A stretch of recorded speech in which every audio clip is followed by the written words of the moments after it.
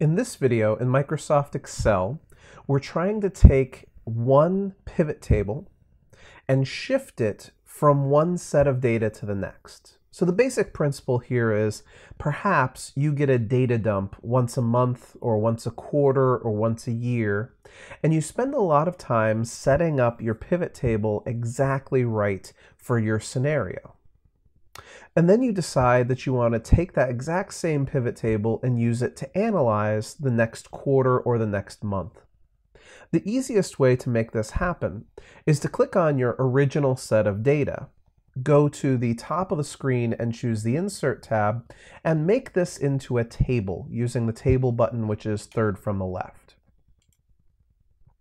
Then click OK, and you now have a table, the color and everything else besides the point. You now have a table at the top of the screen that, if you notice on the Design tab, it's called Table 1. Now I'm going to take a moment here and call this one Q2 Results and hit Enter. I should probably have gone fiscal year 2012 Q2 Results, but you get the picture here.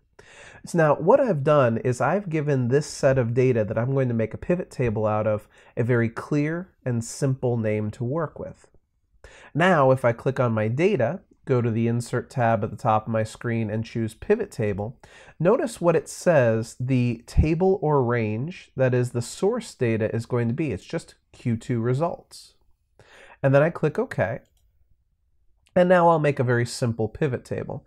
I'll take property type and drop that in the rows box, property subtype, also drop that in the rows box, and take my sale price and drop that in the values box. And then I'll take a moment here, click the drop-down menu for the sum of the sale price, choose value field settings, and make this into an accounting format, and maybe call this one total sales, and hit OK. And then maybe I'll also go in here and I'll decide to insert a pivot chart, and that pivot chart will be a bar chart, and click OK. And then I'll take this off, and I'll take this off, and I'll take this off. And up at the top of the screen, I'll go to the Analyze tab, and I'll deselect my field buttons. Now, why am I zipping through this so quickly? It's because the point of this is not this part of the exercise. It's not the setup, because you can do whatever kind of setup to this pivot table, even the pivot chart, as you want. You can color code things. Maybe I'm really interested in single family homes. I'll go to my single family homes bar right here, go to my Format tab, and fill it with a nice orange color so it stands out. Okay, so at this point in the process, I now have a beautiful, perfect pivot table, an amazing pivot chart that tells me exactly what I want to know based off the Q2 data. And I get a new data dump for Q3. Now what do I do to make this as easy as possible on myself? I go to the Q3 data that comes in, select that data, go to Insert at the top of my screen and choose Table, and click OK.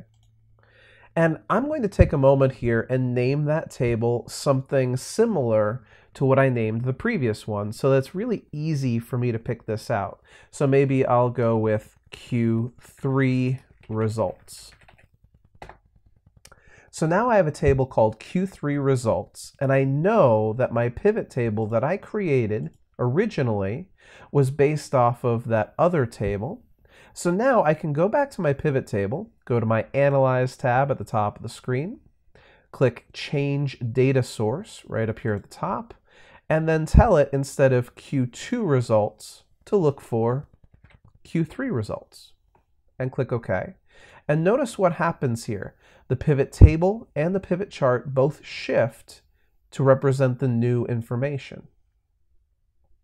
Then when Q4 comes around, I go to that Q4 data, select it, go to Insert at the top of my screen, choose Table, click OK, and I'll name this Q4 Results. Then again, go back to my pivot table, click the Analyze tab at the top of the screen, choose the button that says Change Data Source, and tell it that instead of the Q3 results, now it should look at the Q4 results. And again, the table as well as the chart updates to represent that new set of data, continuing to keep all the formatting, the charting, and everything else exactly in place the way I like it.